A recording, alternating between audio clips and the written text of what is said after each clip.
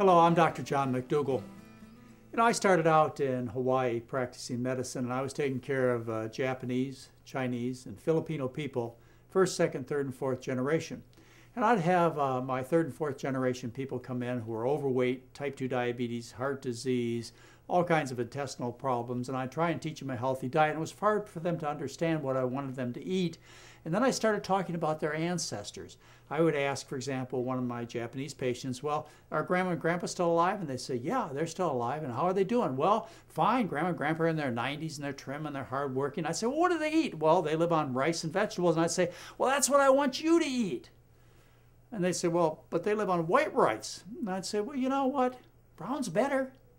But I guess white can't be all that bad. After all, you have the example of your recent ancestors, and they're doing quite well on white rice. Yeah, brown rice is better, but I want to pick my battlefronts carefully. And to try and make these folks switch to brown rice is next to impossible. It's a cultural thing. It goes way, way back, centuries back, to the fact that, less well-to-do people, they ate brown rice. The refined, the cultured. The elite people, they ate white rice. And because of that prejudice, it's very difficult to get people to switch from white rice to brown rice. And so I kind of gave up on that for a lot of these folks, and so do I with you. I mean, white rice is not a deal breaker. You can consume that and still be trim and healthy. Brown is better, but, meat's terrible, and dairy is terrible, and eating oil will make you fat.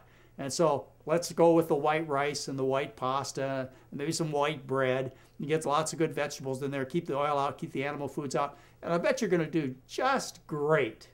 I'm Dr. John McDougall.